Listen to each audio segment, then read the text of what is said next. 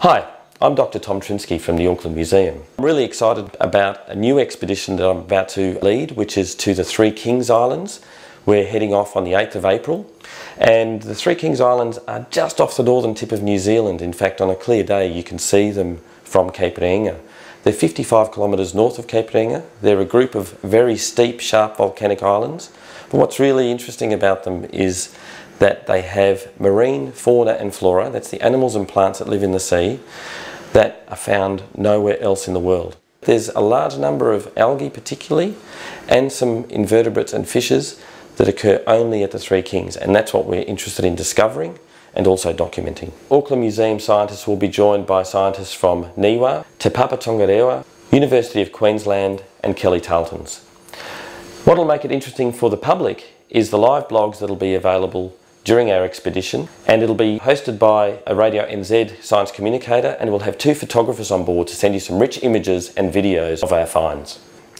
This expedition to the Three Kings Islands is the first in a series of marine projects that the Auckland Museum is doing over the next 6 months. The first part of it is the Three Kings expedition in April. Then we're following it up with the opening of the exhibition called Moana, My Ocean in June, which runs till October. We've been working on this exhibition for quite a few years, but it's a journey from Auckland to the Kermadec Islands and all the habitats that occur between there, including the deep ocean, areas that most people never get to see in their life. Moana, My Ocean will be an opportunity to see some of the detailed results that we've come back with from the Kermadec Islands and what we've discovered as a result of our survey in 2011.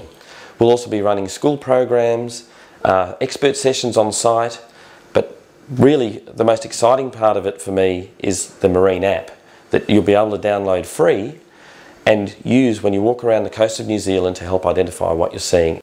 So come and join me in April on the expedition to the Three Kings Islands and join the museum on a journey to the marine environment all the way through to October.